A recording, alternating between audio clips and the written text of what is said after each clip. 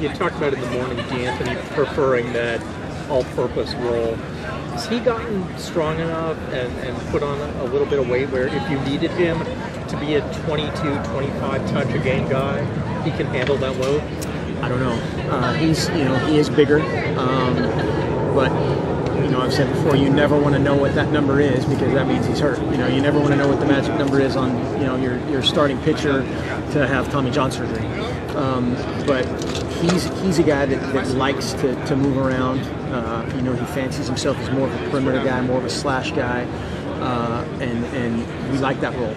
We don't have the security blanket of this will be my first year at Oregon without Kenyon Barner, and that's a good security blanket, but we'll need to weave another one maybe with a few other moving parts. If he were, say, a full-time slot receiver, wide receiver, how good would he be if he was just focusing on that one aspect day in, day out?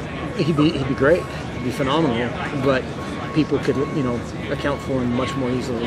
When you can move a guy around not only as a receiver but as a tailback, but then something in between, it's much harder to rotate coverage or to bump the front to account for that guy, and that's the kind of stuff that we try to do with him constantly.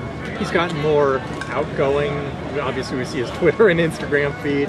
Just how has he changed personality-wise since he got to Oregon? I haven't, I've heard he's become a big fisherman, likes to fish, but he's always had an electric smile. I mean, he's always been a million miles an hour with a gigantic smile. And that, I think we've had a really good line of whether it's LaMichael or Kenyon or our quarterbacks and guys like D'Anthony, they've practiced every day.